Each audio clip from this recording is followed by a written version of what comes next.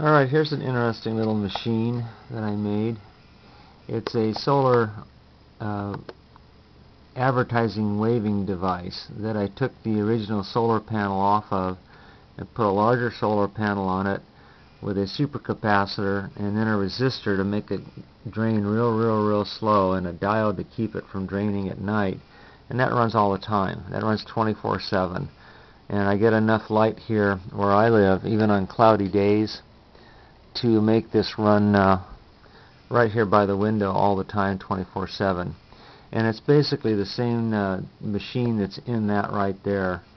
And this guy's barely moving right now. But if you take that little solar panel out and you make it bigger, or you make it real big, and you have a storage device that doesn't wear out like a capacitor, you end up with this.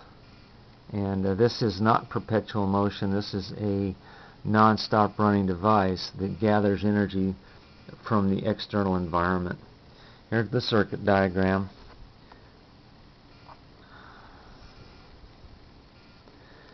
And like I say, the way I pull this off is to use a solar panel that's too big for what it needs to have.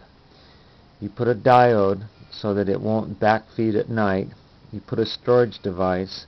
In this case, it's a supercapacitor that has enough capacity to hold the excess energy that's coming into this.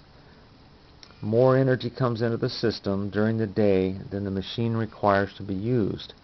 Then at night, it drains backwards through a 100K resistor at 10 microamps and continues to run all night long.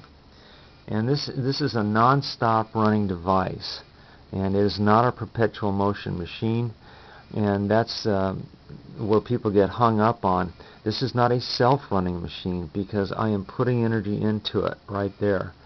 Now if I took this part off and this continued to run with these elements except for that, this would be a self-running machine, and that statement is accurate.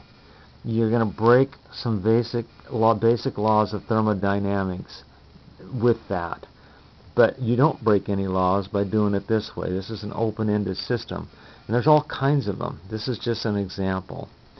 And if this wasn't enough, you go to this. You go bigger. But at a certain point in time, these amorphous solar cells, because they work on ambient light, will supply this with this little machine with more energy than it requires to run all the time. And you'd probably have to dump off energy if it got too much through an LED or something. But anyway, this is we're down into October 28th, 2013, and this is an example of a machine that does not stop. It gathers in enough energy from an ambient source to run all the time.